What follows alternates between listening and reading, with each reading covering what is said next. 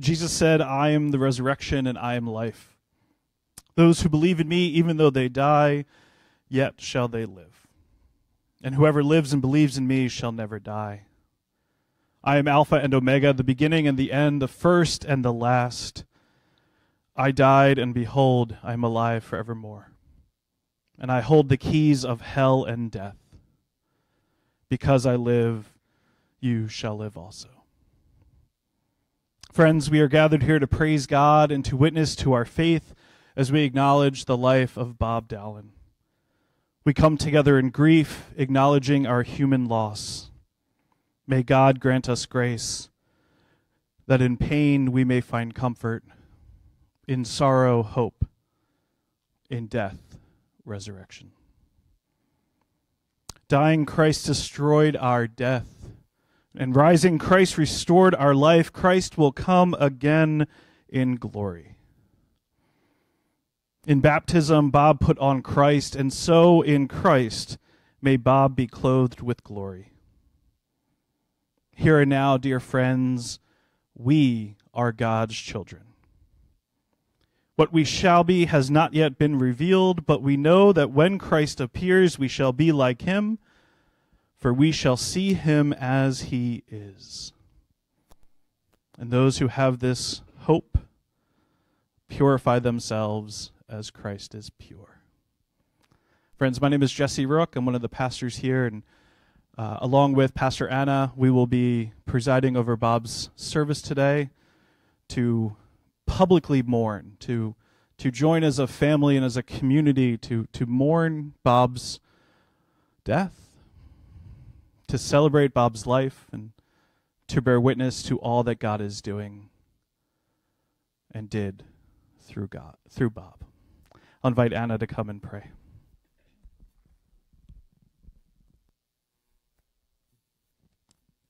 Let us pray. O God, who gave us birth, you are ever more ready to hear than we are to pray. You know our needs before we ask and our ignorance in asking. Give to us now your grace, that as we shrink before the mystery of death, we may see the light of eternity. Speak to us once more your solemn message of life and of death. Help us to live as those who are prepared to die, and when our days are over, here are accomplished, enable us to die as those who go forth to live, so that living or dying, our life may be in you, and that nothing in life or in death will be able to separate us from your great love in Christ Jesus our Lord. Amen. Listen to the word of God from Ephesians chapter 2, verses 4 through 10. But God is so rich in mercy, and he loves us so much that even though we were dead because of our sins, he gave us life when he raised Christ from the dead. And it is only by God's grace that you have been saved. For he raised us from the dead along with Christ and seated us with him in the heavenly realms, because we are united with Jesus Christ.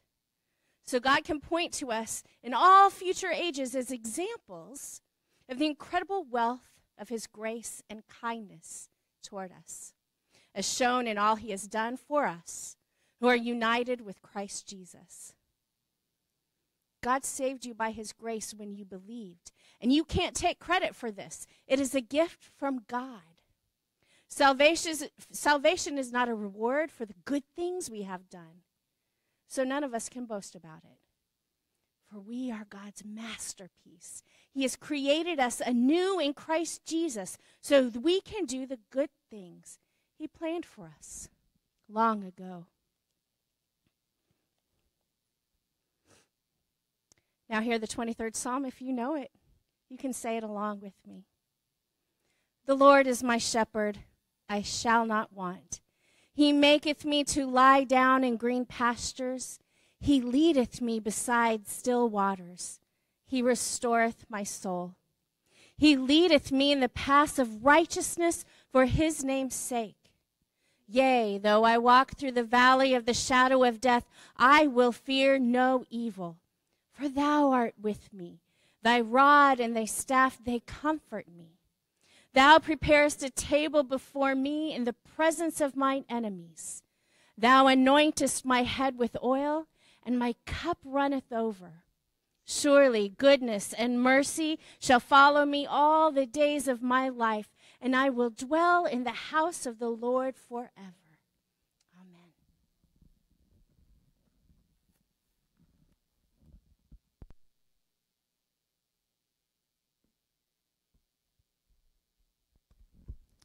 The gospel reading today comes from the book of Luke, chapter 12. Jesus said, "This is why I tell you not to worry about everyday life, whether you have enough food to eat or enough clothes to wear, for life is more than food, and your body is more than clothing. Look at the birds. They don't plant or harvest or store food in barns. Instead, God feeds them. And you are far more valuable to him than any birds. Can all of your worries add a single moment to your life? And if worry can't accomplish a little thing like that, what's the use of worrying over bigger things? Look at the lilies and how they grow. They don't work or make their clothing, yet Solomon in all of his wisdom was not dressed as beautifully as they are. And if God cares so wonderfully for flowers that are here today and thrown into the fire tomorrow, he will certainly care for you. Why do you have so little faith? Don't be concerned about what to eat and what to drink. Don't worry about such things. These things dominate the thoughts of unbelievers all over the world. But your Father already knows your needs. Seek the kingdom of God above all else, and he will give you everything you need. So don't be afraid, little flock, for it gives your Father great happiness to give you the kingdom. Sell your possessions and give to those in need. This will store up treasure for you in heaven. And the purses of heaven never get old or develop holes. Your treasure will be safe. No thief can steal it. No moth can destroy it. Wherever your treasure is, there the desires of your heart will be also. Amen.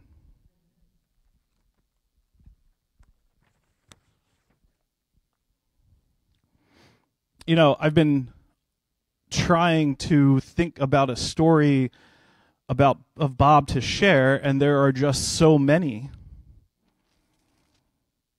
I almost told the story of how I thought he stole $100 from me. I wanted to tell the story of how he'd fall asleep with the Bible on his lap, waiting for Zoom Bible study to begin, and then miss it because he slept through it, which happened more than a few times. As I was watching the slideshow that was coming on earlier, I saw a picture of Bob and my dog, Kevin. And I used to bring Kevin into the office, and when Kevin came in, he'd be so excited and happy and would always ask me, Bob, not Kevin, how much more often could I bring Kevin into the office? One of my favorite memories is when Bob would eat those peanut butter-filled pretzels, and Kevin would sit and stare at Bob, willing him to sneak him one. Of course, later I'd find out that Bob wasn't just sneaking the pretzels to Kevin. It was more of a one for Kevin, one for Bob, one for Kevin, one for Bob type of situation. No wonder Kevin loved Bob so much. But that was Bob. Kind and loving and funny. He was a friend and a colleague. He was deeply devoted to God and deeply devoted to his church. A deeply devotional man. By some estimates, he would spend up to 2 hours every day in devotion. One of his favorites that he was always talking about was a book by Sarah Young called Jesus Calling. And this week, as I was preparing for this service, I found my copy, because it turns out it was buried somewhere, and I looked at 2 different dates. The first was his birthday, which was this past week on Wednesday, November 6th. Bob would have been 77. And one of the scriptures we read today came from Bob's birthday. The other date that I looked at was September 19th, the day that Bob passed. I want to read the devotional for that day. There's a mighty battle going on for control of your mind. Heaven and earth intersect in your mind. The tugs of both spheres influence your thinking. I created you with the capacity to experience the four tastes of heaven. When you shut out the world and focus on my presence, you can enjoy sitting with me in heavenly realms. This is an incredible privilege, reserved for precious ones who belong to me and seek my faith. Your greatest strength is your desire to spend time communing with me. As you concentrate on me, my spirit fills your mind with life and peace. The world exerts a downward pull on your thoughts. Media bombard you with greed and lust and cynicism.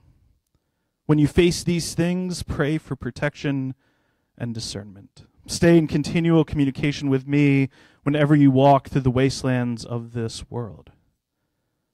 Refuse to worry, because this form of worldliness will weigh you down and block awareness of my presence. Stay alert, recognizing the battle being waged against your mind. Look forward to an eternity of strife-free living, restored for you in heaven.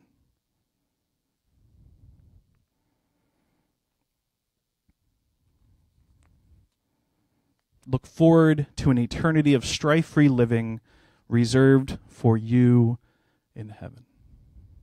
At the bottom of that devotion was the scripture that Pastor Anna read from Paul's letter to the Ephesians. God is so rich in mercy. God loved us so much that even though we were dead because of our sins, we were given life when God raised Christ from the dead. It is only by God's grace that you have been saved. For God raised us from the dead along with Christ and seated us in the heavenly realms with him because you are united with Christ Jesus. I can't think of a better text to meditate on for Bob's service. His love of God, his love of the Bible, his love of learning and spending so much time in devotions. And like this devotion said, as we concentrate on Jesus, he fills our minds with life and with peace. And that was Bob. A man whose life was filled, a man whose mind was filled with life and peace and with love and with joy. He was Uncle Bob to many of our students, a regular office volunteer helping us fold bulletins and drink coffee and give Kevin pretzels and propose all kinds of solutions to many of the world's ailments. He chaired our trustees and worked so long on the building project to renovate our sanctuary. He attended Bible studies and Sunday schools and small groups. He soaked up so much biblical knowledge that he would ask these deeply spiritual questions and would make a simple pastor like me scratch his head more than a few times. Paul writes that Bob and each and every one of us have been saved by God's grace. We are saved by God's grace when we believe. And this is a gift from God. Not a reward, but evidence that we are God's masterpiece. God's masterpiece. God's love is so rich and so encompassing and so relentless that God's love chases after each and every one of us throughout our lives. We are created anew in Christ Jesus for lives of good works. And that was Bob. Created for a life of good works. He'll be missed. Amen.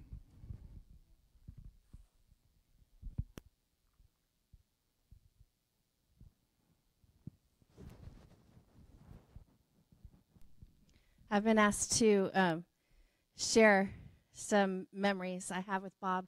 And I'll tell you, there are so many. And like Pastor Jesse said, he was a faithful man. But one of the things I love the most about Bob is that he was a faithful son. Before his mother passed, he went every week drove a few hours to go see his mom, help her count out her pills for the week, and get her the groceries she needed, made sure she was taken care of. He was so faithful and loving to her. And one time I had the privilege of going with him to see his mother. It was his joy to take me to his old stomping grounds. We drove by his old house. He told me stories, and then I met his mother. Now I know how he became such a lovely man. She was dear, and the two of them were kind of funny together. They were a little bit like, but but he loved her, and he was so faithful to her. And I really admired that, because though I know he was a faithful man to our Lord, that showed in his love for his mother. And that's huge. That's huge. Another thing that I remember that I love the most, I remember with a lot of smiles, one Easter sermon, I shared a story of my son Jeff when he was 4 years old. He's now 28. But when he was 4, it was Palm Sunday. It was children's message. And we talked about how we're going to remember Jesus' last days on the earth. And what are we going to remember on Good Friday? And one of the children said, well, Jesus died on the cross. Up stands my son Jeff. He says this, but did he stay dead? No, he arose from the grave and he went to heaven. And when we get there, he will say, welcome to your new home. Bob thought that was hilarious. He was laughing in the choir seats on that Easter Sunday. And so from that point on, it's probably about 2 years before I left, Bob loved to say, he arose from the grave. In his little tenor voice, Bob would say that, and I love it. And so when I heard that Bob had passed, I was so sad. I was so sad. But I also remembered him and how he loved that story and how Jesus welcomed him and said, welcome to your new home. And that's where he is. And that's a joy. And I'm thrilled to have that image in my mind. At this time, I'm going to invite anyone forward who has something to share, a memory or something wonderful to share about their friend Bob. Does anyone have something to say?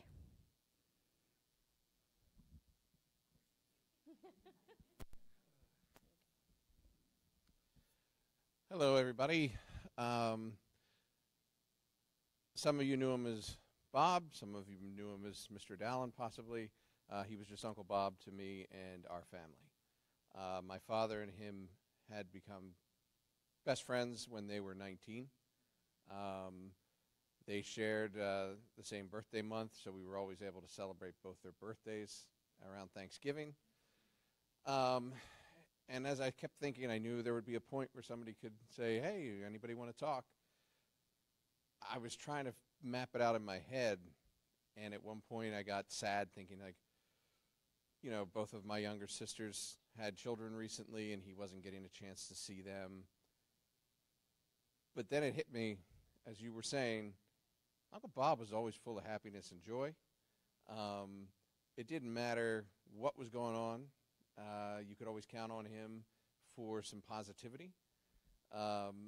He is somebody that had been always in my life since I have a memory, and he just really loved this church and all of you in it. The only other thing that came close is, I don't know anybody that might be here from NFL Films. He loved his time there. But when that ended, he really blossomed into being here. And that became his conversation piece. So we know, as you said, he's up there and he's with his mom and welcomed. And he didn't die alone. That was the thing that bothered me. The idea that he was in his apartment alone without a physical presence had me upset. But he wasn't alone in his mind or in his heart. And that came from the foundation he got here as well. So I can't thank you guys enough. I can't thank his cousins because unfortunately we are not blood related. I couldn't help, but thank you guys so much for being there and helping go through all the steps that had to be done. That's just amazing. But Uncle Bob was somebody that loved a good joke. He was somebody that loved to laugh, and you could just always count on him. And he'll be missed by a lot of people. But don't be sad about it, because he wouldn't want you to be. He definitely wouldn't want you to be. That's all. Is there anyone else who would like to share?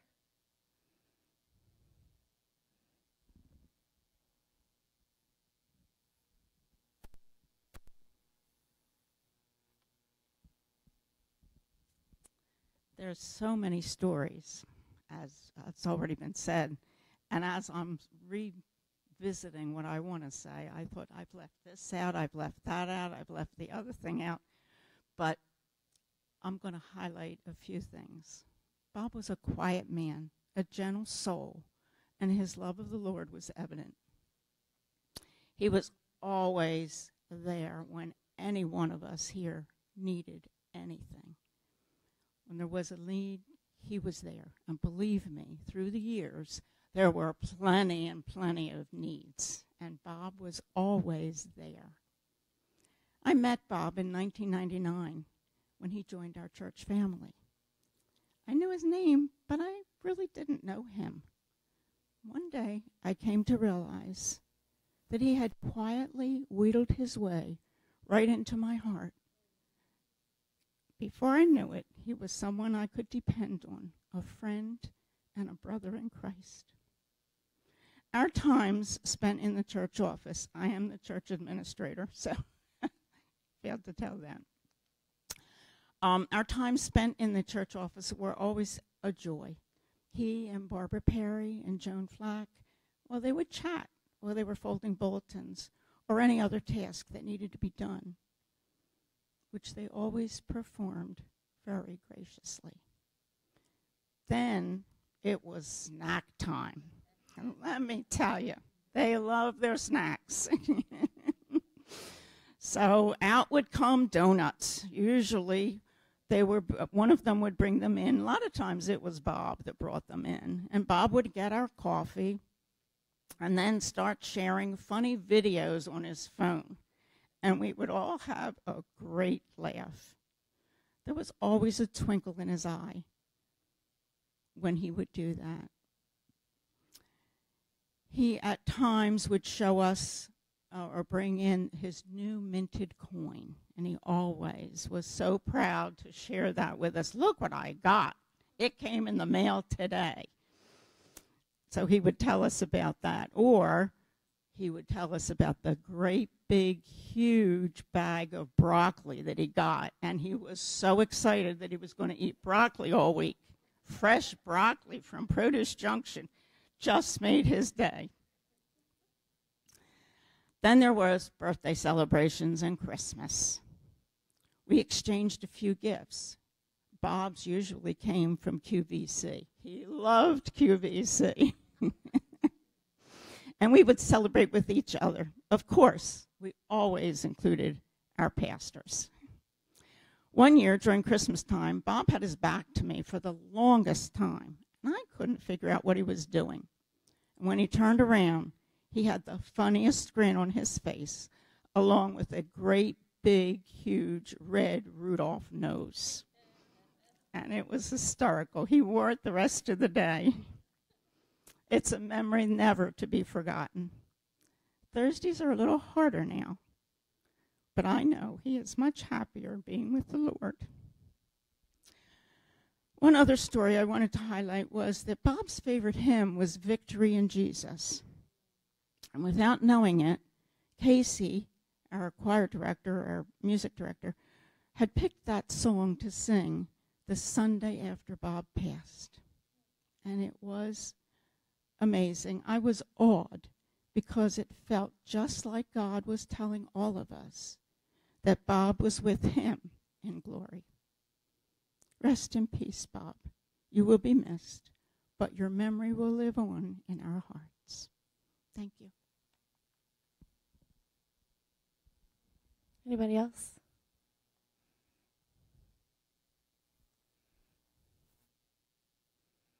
Yes. All right, shout it out, girl.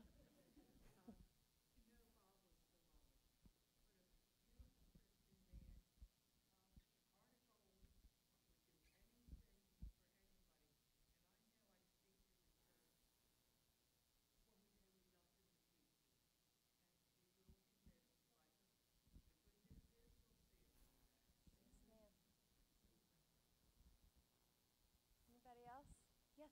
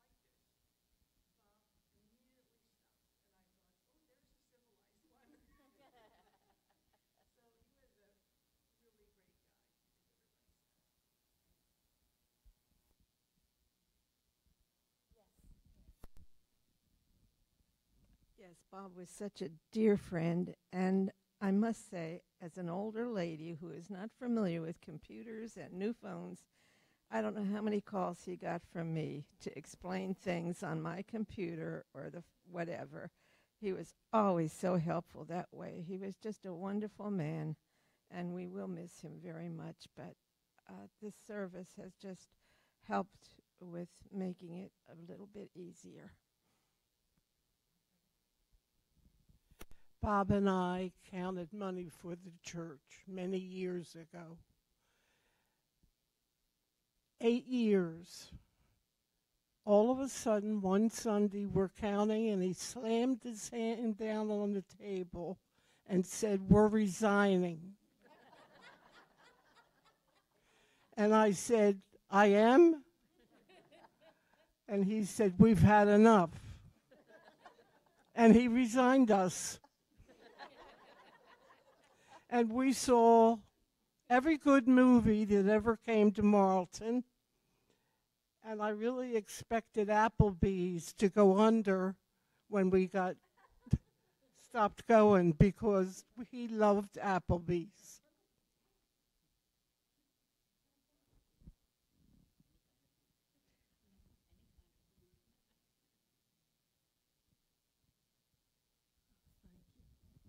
Well, I brought my picture that Bob gave me of the laughing Jesus. I'm sure he gave it to other people too, but someone wrote a poem about Jesus laughing, and he just thought that was great because he liked to think of Bob, of Jesus, even though he knew he was going to the cross, that he was happy during his life and enjoyed laughing with the disciples. And I think that was a great idea too. And Bob shared that with me, and I'm going to miss him sorely. Anybody else? Okay, Pastor Jesse. One last story is the candles that are on the Lord's table. Bob was the one who replaced them when they got too short. And all year that Bob has been sick, they keep getting shorter and shorter and shorter because nobody's been replacing them every month.